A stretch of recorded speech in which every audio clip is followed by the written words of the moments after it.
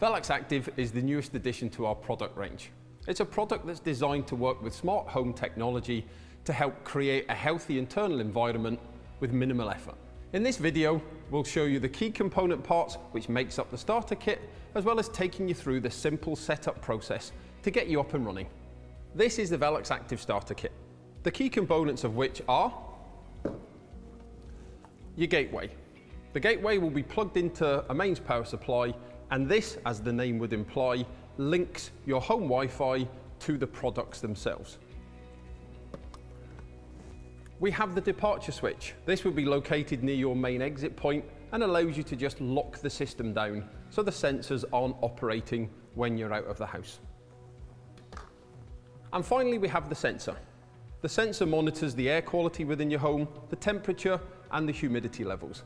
And this is the key part to help provide a healthy internal environment.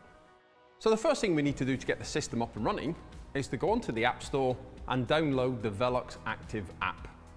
Once you have that installed on the phone and open it up, it's just a simple case of following the step-by-step process that the app will take you through. So to begin with, our first screen is a little welcoming screen. So you're just going to simply press start. The next step is to advise you to connect the gateway to a mains power supply so it can start to synchronize with your home Wi-Fi system. So we tap next. It's now advising us that we're going to look for a flashing light on the back of the gateway just to advise that everything is operational and that it's now ready to synchronize. Once we're happy it is, we tap I can see it to show that we can see the light glowing on the gateway. Now it's searching for the actual gateway to synchronize it into the app itself. Once it finds the gateway, the app will then bring up a list of networks for you to connect to. So if there are multiple options, obviously make sure that you pick your home Wi-Fi connection and then just tap next. It'll explain that it's setting up the accessory to that particular network and you're just waiting for a confirmation message, and we're ready to then start adding sensors and things like this. So it's now found the network, it's connected, so I just tap done. And the next stage will be just to ask us to confirm that this is the first time we're setting up the gateway. So now we have a nice well done, everything is configured, and we can forward on while we wait for the gateway to be completely configured. So our next stage is we have to create a home. What we're actually doing is creating a connection between the products and the actual app itself. So we just tap on create a new home and you can give this a name. So the next step is confirming that everything's done and is now asking you to gather together all of the relevant sensors and switches that you want to assign to this particular app. So once you have everything there, tap on it's done, and the next step is somewhat stating the obvious, but it's asking you to now fit the batteries into the relevant switches and sensors so that everything is powered up and ready to go. So once the batteries are in, we tap it's done, and straight away we will see that it's saying new switches detected. So once the switches have been identified and you're happy that we found all of the ones that we should have, we'll see an image here that shows what we've captured, and then we just tap continue. The next thing we need to do is to now register the actual products that we want to be operated via the sensors. So that's what the screen's explaining here. So we just tap on next, and it will start to ask you which type of remote control your Windows are using.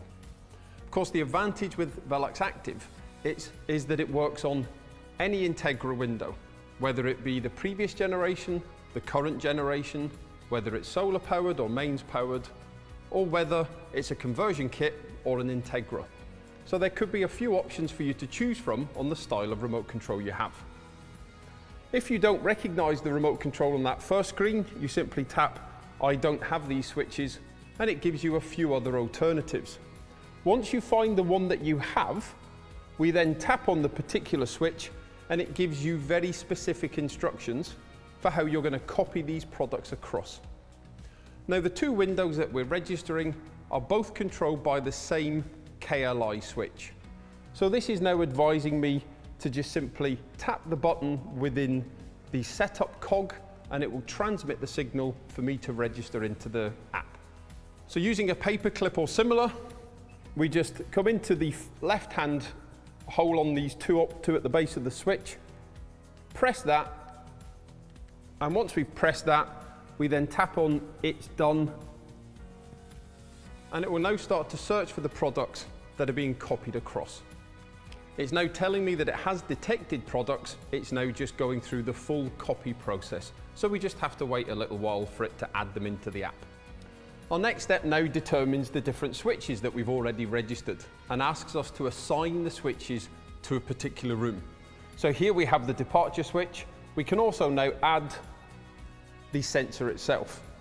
So we can now have our sensor here and we can confirm that that's what we want to add, and we can now create a new room. When you go into create a room, there are some preset ones such as living room, bedroom, etc. But if you wish to make them very personalized, you can tap in your own room name. For the purpose of this, we'll just pick the bedroom. With everything in the bedroom, we can now just simply tap "It's done," and our products are there. The last message is just to finish the installation, and that's the final part of the registration. We now have our operation screen, so we have our products registered in the particular rooms, and we can actually start using them from here if we wish. Of course, if you wanted to, you could just operate the windows using the app by itself, but you're only getting half of the benefit of Active. You want the sensors to obviously be able to operate on your behalf, but you have the ability to manually operate them if you wish. So to manually operate them, you would just go into the particular room. We then highlight the product, and we can just slide that along there to operate it. So as I release the button, that will determine how far the windows are going to open. So as I let go, the windows will now start to operate. The one thing to bear in mind, the system is inherently set up to be operated via sensors. So if you do manually override them, the sensors won't kick back in until the next following day, or basically just after midnight. We hope this video has been beneficial in showing you just how simple it is to set up the VELUX Active package. But of course, if you'd like to find out more about the system and the setup process, you can go onto our website where we have a section set up specifically for the Active system.